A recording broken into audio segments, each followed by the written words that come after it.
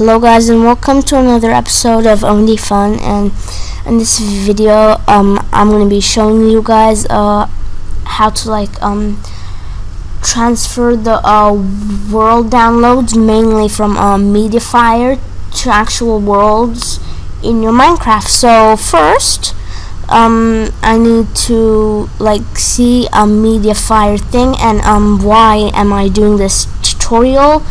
Well, mainly because I made my own website here. Link for my website will be in the description. It's for my world downloads, and I'm gonna do this tutorial right here.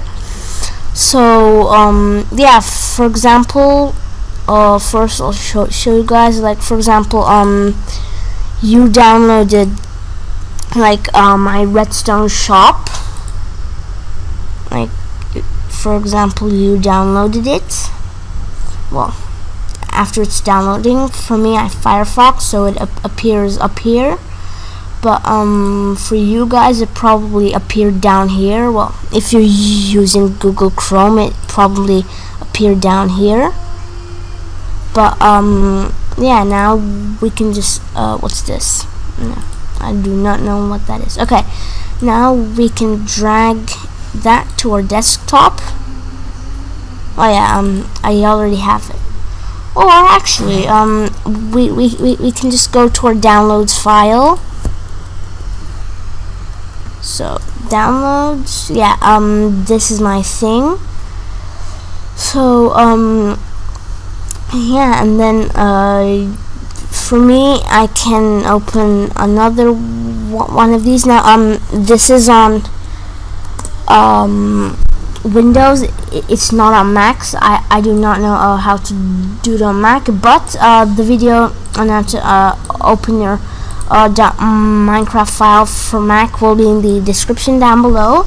So yeah, anyways, type in %update click your .minecraft folder, then you should see your saves. Now your saves is basically all of your worlds, and for me, I can just drag this to my saves, and then it will be finished. Really? No, it's not actually that easy. First, we need to open this. Well, I have WinRAR, but you guys probably won't. So and again, it's not as easy as just dragging this there, but it's actually pretty easy. Open this, and then drag the regular file, like the file folder, in here. Wait, if I make this smaller, yeah, drag it in there, and then it'll go in there. And yeah, now your world is ready, but since I already had that, I can just delete it. And yeah, I hope that was useful for you guys. And yeah, see you guys in the next video.